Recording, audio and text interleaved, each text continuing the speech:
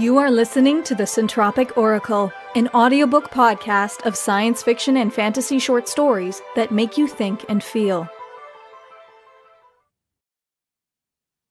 My Girl Cindy by Ahmed A. A fairy godmother's work is never done, is it? No, the time to propose marriage has not come yet. I know you are 19 and most boys your age are already married. I also know you love Elaine, and she loves you. That is good. But you have yet to gain her respect, and she yours. And a relationship lasts longest when respect is mixed with love. If you want to look at a couple that shares love and respect, just look at your grandmother and grandfather. Look how happy they are. Even now, at this age, they are out there in the garden cavorting like two small children. Come here, dear boy, and sit by the fire beside me.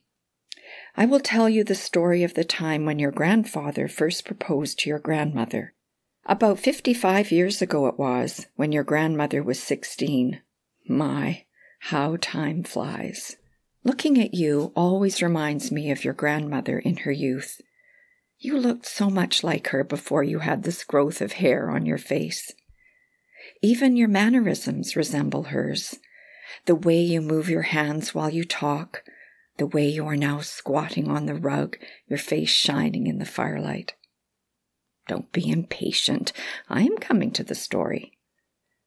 I know you have heard the love story of your grandparents from the storytellers, but how could they know what I know? I was with your grandmother when she was born. I was with her when her mother died and her father married another woman. I was with her when she grew up into a beautiful woman.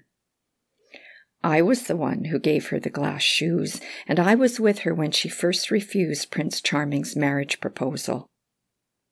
I have heard and read all versions of the Cinderella story. On one end are the ones where she is nothing but a passive doormat of a victim, and on the other end are the ones where she is such a vengeful person that as soon as she marries Charming, she has her stepmother and stepsisters put to horrendous death. None of the versions are true.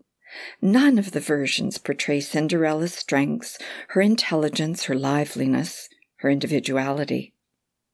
Did any storyteller ever tell you that Cinderella once scared the daylights out of her stepmother by putting a mouse in the cookie jar? Did you know that Cinderella's stepsisters were not always bad? Most of the time they behaved badly under the influence of their mother. Now, their mother was evil, pure and simple. Did you know that once, when Cinderella fell ill and ran a high fever, her stepsisters sat by the side of her bed all night applying cold towels to her brow until the fever broke? Do the storytellers relate that incident? Do you remember your great aunts? Cinderella helped them marry well, and they lived quite a happy life, particularly after the death of their mother. There you go, being impatient again. This is one trait in which you resemble your grandfather and not your grandmother. The story I want to tell you begins at the point when Cindy passed the test of the glass shoe and that charming prince called Prince Charming proposed marriage to her. What did she do? I will marry you, but you will have to pass the test too, she said. Did the storytellers write about it? This is what happened. The entourage of Prince Charming was shocked. A common girl like Cinderella wanting to test their prince. What audacity! But that is where they were mistaken. My Cindy was not a common girl, and the prince knew this, and was proud of the fact, and with a smile agreed to be tested. You look surprised. You don't know much about your grandfather, do you? Again, it is the fault of those storytellers. They make him appear so one-dimensional. Now then, where was I? Ah, yes. So then Cindy went to an old trunk, opened it, and pulled out an old and tattered pair of boots.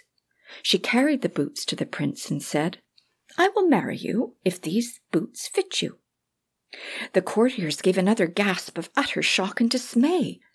No one saw the look of recognition on Prince Charming's face when he saw the old boots. And now, I'm sure you want to know the story behind the old pair of boots. Of course I know that story. Didn't I tell you I know a lot about Cinderella's life? The story is quite simply told. As you know, Cinderella's stepmother used to send her out on all sorts of tiring errands. These errands often took her through a farm, and in the course of these errands she became friends with the family that lived on the farm. The family consisted of just 3 members, the farmer, his wife, and their son, who was about 2 years old. They were a kind and hearty family, and Cindy always liked to stop at the farm and chat with the farmer's wife. She had grown quite fond of the little boy, too. One day she and the farmer's wife were sitting on the grass by the fence and chatting. The little boy was playing close by. Absorbed in their conversation, they didn't notice the boy slip past the fence and wander out on the dirt road that went by the farm. It happened that just at that moment a carriage came down that road drawn by 4 horses in full gallop. The driver of the carriage gave a shout even as he pulled on his reins. Cindy and the farmer's wife raised their heads and looked and screamed. The little boy was directly in the path of the carriage, and the carriage was coming on so fast that there was no way for the driver to stop it before it hit the boy. The boy's mother fainted with fright. So Cindy was the only one who saw what happened next. Almost like a miracle, a young man dressed like a shepherd leaped out of the bushes at the side of the road, swept the little boy in his arms, and rolled to safety on the other side of the road. The driver of the carriage, seeing that the boy was safe, simply went on without stopping. Cinderella ran to the roadside. The boy was standing there crying with shock, and there was no sign of the young shepherd who had saved him, except for a pair of old boots that had dropped off his feet during the rescue operation. Without a reason she could explain to me later, Cindy brought the boots home and hid them in her trunk. It was these boots that she had brought out to test the prince. Good for Charming, the boots fit nicely. And so they have been living happily ever after. So take my advice. Propose marriage to Elaine only when the boots fit.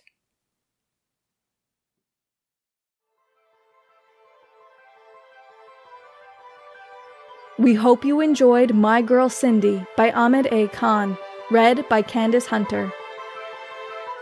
If you'd like to make a donation to the author and narrator of this story, check out the story page link in the description and click the PayPal donate button, or pledge your support to us directly on Patreon. Would you like to submit a story to the Centropic Oracle? A link to our submission guidelines can be found in the description.